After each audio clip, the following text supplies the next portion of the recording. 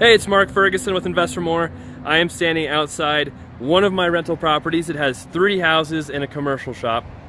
And this one is now vacant, so we can go inside. I have not been inside this property since we first bought it and did our inspection. So I have it unlocked. I'm gonna do our first walkthrough on this video. We will see what we find, because this has been an interesting property.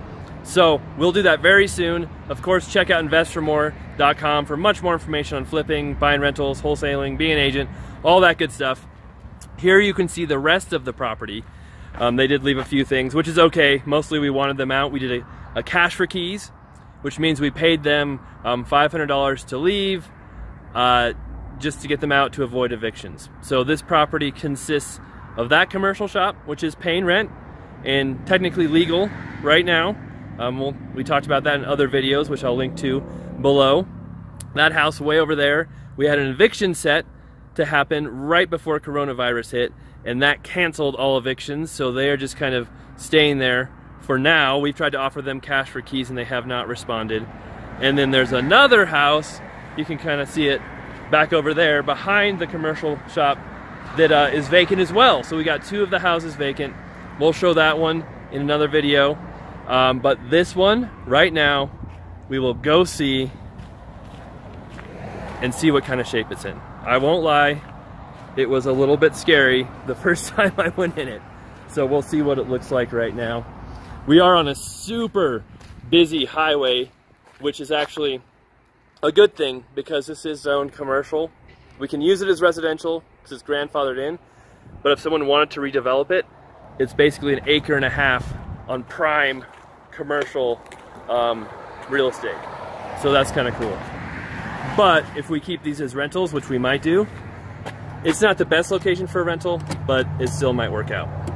We bought this whole thing with all 4 properties for $410,000 last year, and it's probably worth, you know, if we sold this house individually and it was in decent shape, each house is probably worth $150,000 to $200,000, and the commercial property is probably worth $300,000, maybe $250,000 to $300,000. So it's a really good deal, but there's reasons why it was so cheap, because they were paying literally $500 to $600 a month in rent, when rent is actually more like $1,000 minimum for these houses. So this isn't too bad. I think, well, this is our kitchen, which isn't much of a kitchen, but there's a sink and a stove. But it's not completely destroyed. It has some interesting floor features. The windows are obviously very old. Here's your living room, I guess. We do have a very, very old furnace, or space heater, not even a furnace, as you can see. So there's no central heat in this one, which I knew. One of the other houses also does not have central heat, but then actually, ironically, the smallest one does. Some damage there. And so, like I said, with cash for keys, we offered them $500 to move out in a month, and that was right before coronavirus hit as well. And they did not move out. They couldn't find a place. Because of coronavirus and everything going on, we're like, okay, that's fine. You know, we can't really evict you anyway, so we'll give you another month to move out. And we really weren't expecting them to move out, but they did. So that was actually fantastic that they were able to get out. They left a few things, that's okay. And we gave them back their deposit too, even though they left some things. Even though they could have broken a few things, we have no idea what the property looked like when they moved in, and I'm guessing it wasn't that nice. So they were happy, and they did say the police department was actually harassing them to leave, which I don't know if that's legal or not, but they were, and that's what helped push them out. We did not have anything to do with that. We haven't talked to the police lately, so that was interesting. But we have 2 bedrooms, a living room, kind of the kitchen area, and then your bathroom right here, which is teensy tiny and has no sink. Huh. But, oh, there's your shower. That's a good shower. I don't think I ever was able to get into this bathroom when I first saw it. I think I was walking through and I tried to open the door and like, oh nope, someone's in there. So I'm like, oh, okay then. So obviously, this is gonna need some work if we decide to re-rent it. But, I mean, it could be worse, I guess. We will take a look at the garage now. But yeah, I mean, it's not horrible. It is noisy, that's for sure. So over here, it also comes with this garage, which I heard through the city got hit by a car.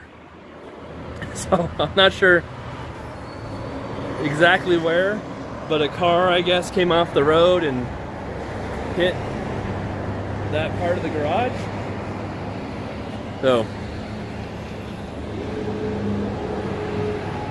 So pretty. All right, we'll see what this looks like. Now this, well, you could call this whole house a murder house, I guess.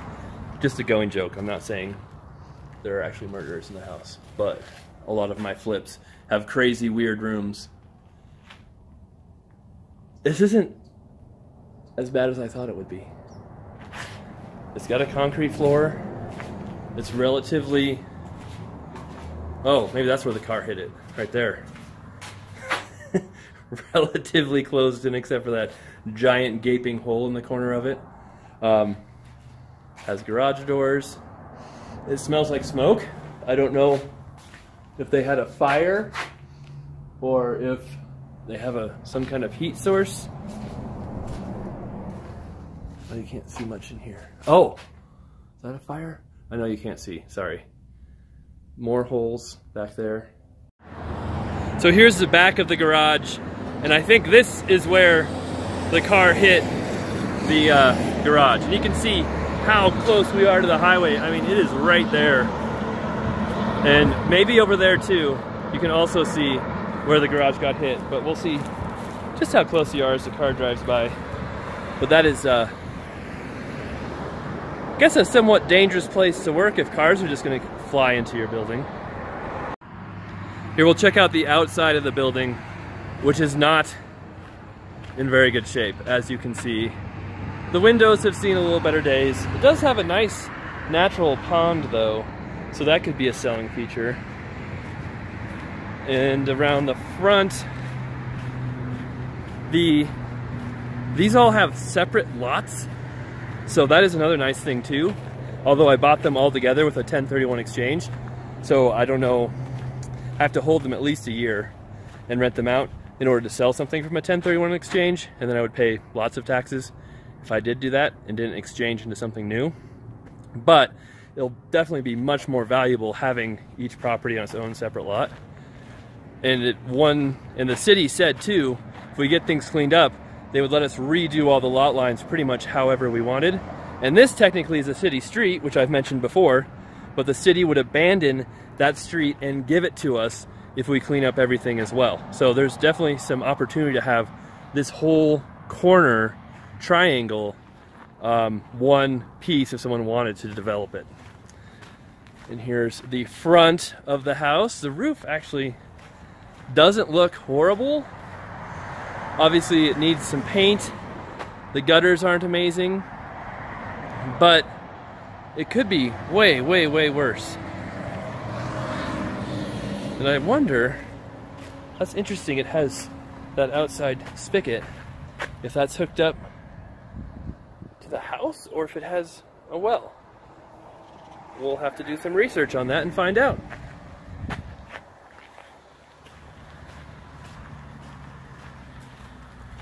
And then you can see there's our garage right there. But we finally have one vacant. We're gonna go check out the other one next, so we'll have that video too as long as we can get in there and see what that one looks like. And eventually, that one over there will be vacant as well, if we can get them out or do the eviction. But I think they actually have less stuff over there, which is a good sign. And for the time being, these guys are legal, they're paying rent, so we'll let them stay there as long as the city is still okay with it. All right, thanks for watching. Hope you guys have liked the videos. We love all the comments, the likes, the subscriptions, all that good stuff. So keep those coming. And we'll be back with more videos soon.